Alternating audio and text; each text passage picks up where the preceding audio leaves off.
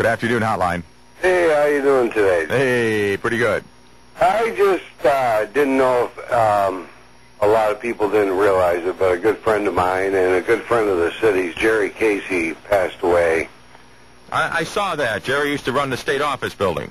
Yes, and I don't think a lot of people realize what an impact it had, because before his tenure, the state office building was pretty much off limits. They had,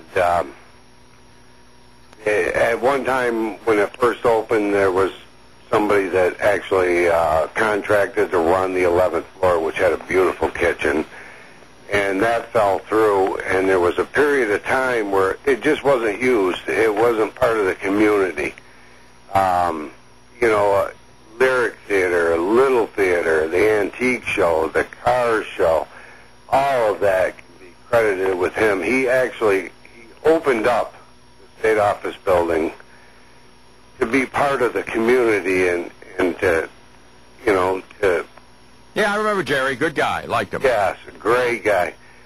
And I don't think a lot of people realize that before his tenure, that was an off-limits place. Yeah, I mean, it was strictly you go in there and did what you had to do, and it wasn't a place that was ours.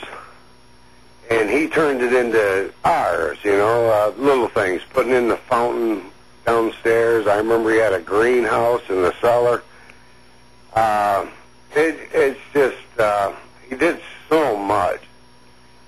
And it made it accessible. It made it our state office building. Because at the time, it was intimidating. You had this big, beautiful building, and nobody really got to use it.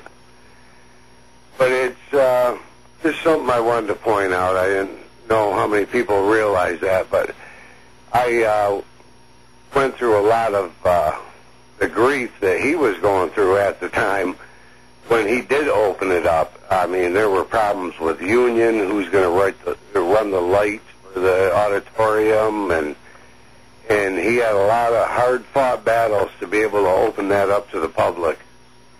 And over the years, it just, you know, it became what it is now. Yeah. With a different festival, so yeah, it's kind of a sad occasion. And yeah. And hey, if you know of any lawyers who are looking for a part-time gig,